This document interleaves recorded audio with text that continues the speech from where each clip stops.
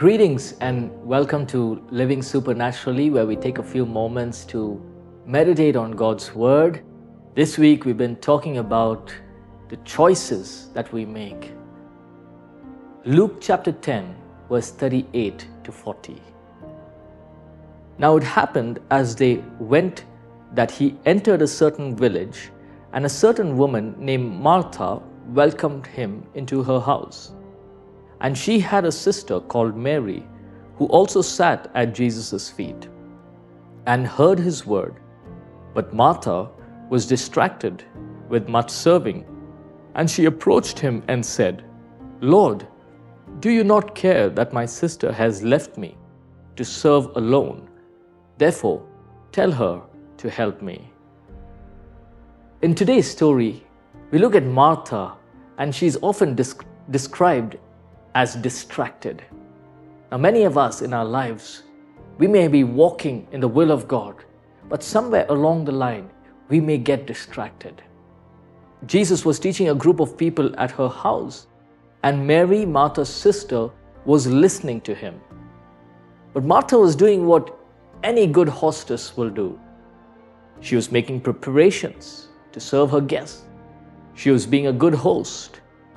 But then she complained that Mary was not helping her. Jesus said, Mary has chosen to do what is better. What does that mean? Well, Martha was distracted with all sorts of things to do.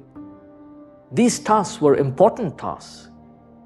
They were tasks that had to be done. Yet, Jesus says that Mary was doing the right thing. Money, school, friends, work, relationships. These are certain things that can distract us from being in God's presence.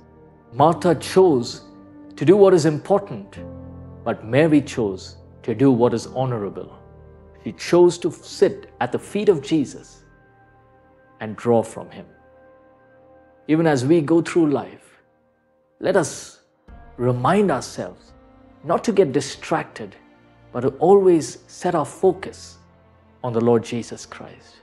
For he is the author and the completer of our faith. Let's pray. Father, we want to thank you for this beautiful moment you have given us. Lord, from what we read today, we pray, God, that we will be your children who will not be distracted of the things of this world, but we will set our hearts, set our minds, and fix our eyes on you. That no matter what season of life we are in, we will know that it is you who is directing us, that it is your presence that is leading us. We thank you, Father. Help us to refocus our attention to you and help us to walk in your will. We give you all the praise and all the glory. In Jesus' name we pray. Amen. Thank you for tuning in to Living Supernaturally.